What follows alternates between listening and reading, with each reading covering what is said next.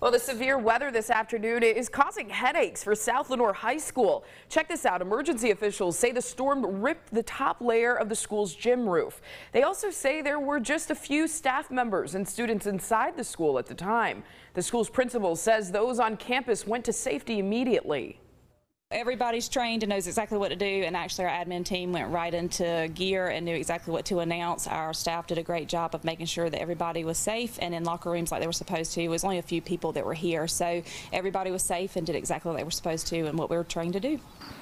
The school will be open tomorrow. All of the damage is on the outside and will not impact the normal operations.